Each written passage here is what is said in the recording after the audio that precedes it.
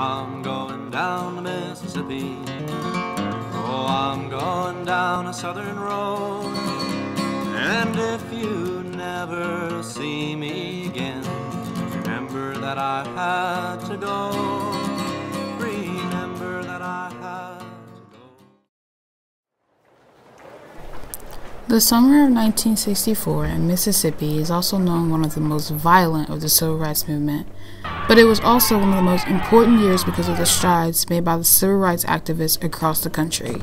In Mississippi, there are few who are more synonymous with the struggle there than a man who, until the civil rights movement began, had never been to Mississippi. Bob Moses became the leader of the Student Nonviolent Coordinating Committee on Voter Education and Registration in Mississippi during the most turbulent year in the nation's history since the Civil War. Moses was born to a middle-class Harlem family and attended college at Hamilton College in 1956 and earned a master's degree in philosophy at Harvard.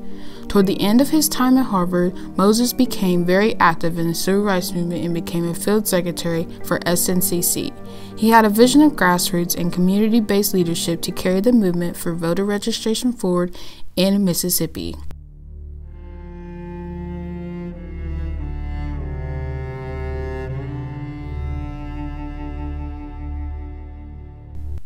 In 1964, Bob Moses became the co-director of the Council of Federated Organizations, or COFO.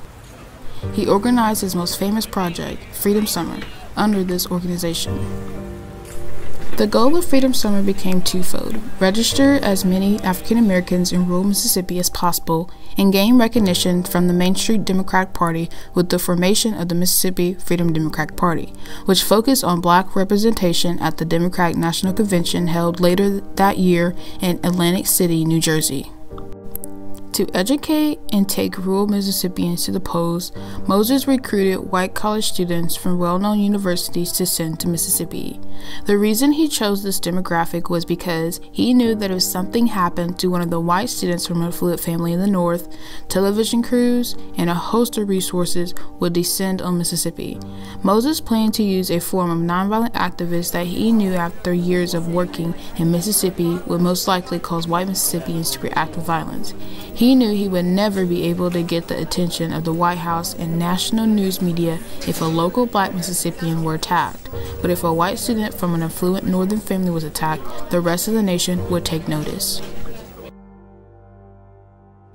Before schools were sent down to work in Mississippi, they attended one of SNCC's field schools that taught students how to fill out proper paperwork at Mississippi courthouses in order to register to vote. Students also learned how to approach local black families and even how to react if approached by Mississippi law enforcement. Perhaps most disturbing, students were taught how to minimize physical harm by learning how to best protect themselves if they were ever beaten or attacked by white Southerners. Having recently attended one of Moses' schools in Ohio, James Chaney, Andrew Goodman, and Mikey Schwerner were in Neshoba County, Mississippi, investigating a recent church fire when the three were reported missing. The three had been arrested by local law enforcement and then released, only to be attacked and murdered shortly after they were released. Their bodies were dumped at a construction site and buried. The three civil rights workers who disappeared in Mississippi last Sunday night still have not been heard from.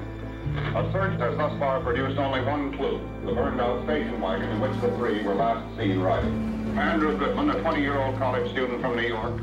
After a lengthy FBI investigation, something that rarely occurred when the victim was a lone black local, the bodies of the three civil rights workers were found, and local men were arrested for the killings.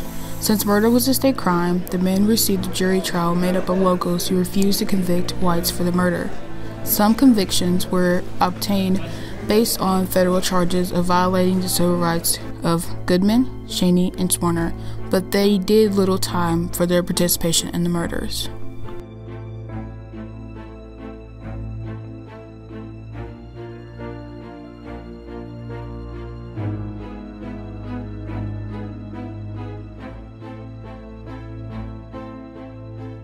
I guess that's the best way to put it. There were a lot of people that might have gotten involved after that because they didn't think it was right, and it wasn't right. But I think they might not have gotten involved had that not have happened. If they don't find the car in Bogachito, if they don't find them in the earthen dam, if they don't find them at all, it's easy to say that they ran off. But the way they found them, the way they were buried, the way they were murdered, I think there were a lot of people, even your normal person, that said, you know, this isn't right. That we need to do something about this. And I think it not only thrust it into the limelight, I think it really did help to further the cause. I mean, you don't really want to say that with murder, but I really do think it did. Knowing that the original press conference that happened from these three going missing was with Martin Luther King Jr. You know, seeing that original press conference with MLK, and then being able to stand with Ben Cheney, James's brother, at what I guess we could consider the final press conference after the trial was over, and realizing that it had come full circle. I'd gotten to see it. I'd gotten to see history made. Very rarely do we get to say that in our life. Moses instructed volunteers that any were welcome to go home, and no one would blame them.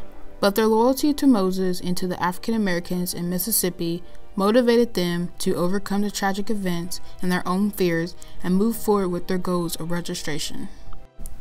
This was not the first murder of activists in Mississippi or the South, but the deaths of the northern white students had attracted increasing notice from the national media. Many African American volunteers were angered that these murders appeared to be getting publicity because two of the victims were white Northerners. I suspect that if Mr. Cheney, who is a native Mississippian Negro, had been alone at the time of the disappearance, that this case, like so many others that have come before, would have gone completely unnoticed. Moses' approach helped ease tensions. Even the Freedom Summer volunteers had to struggle with the idea of nonviolence, of blacks and whites working together, and related issues. Nonviolence was not an easy sell. Blacks and whites working together was also not easy. These tensions were enormous, but Moses' leadership style was a major binding factor for a number of volunteers staying.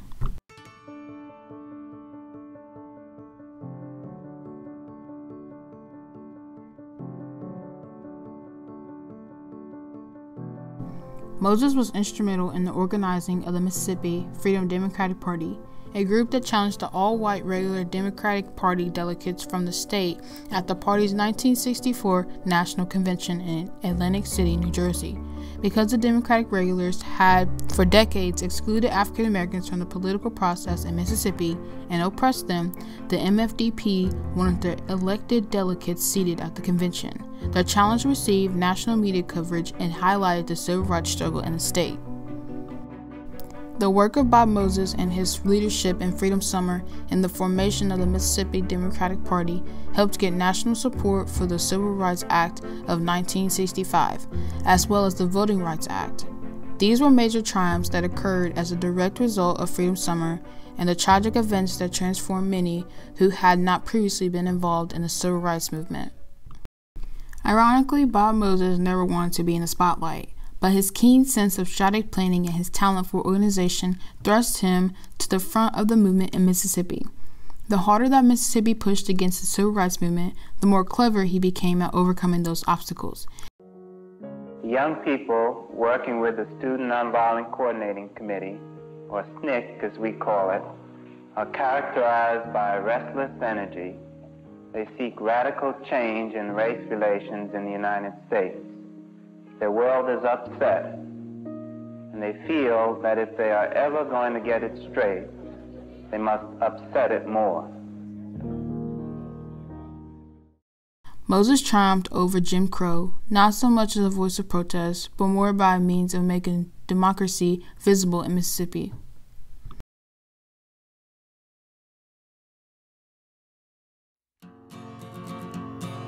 I'm going down to Mississippi.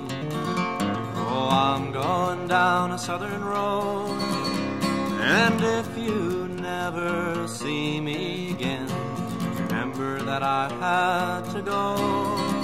Remember that I had to go. It's a long road down to Mississippi. It's a short road back the other way.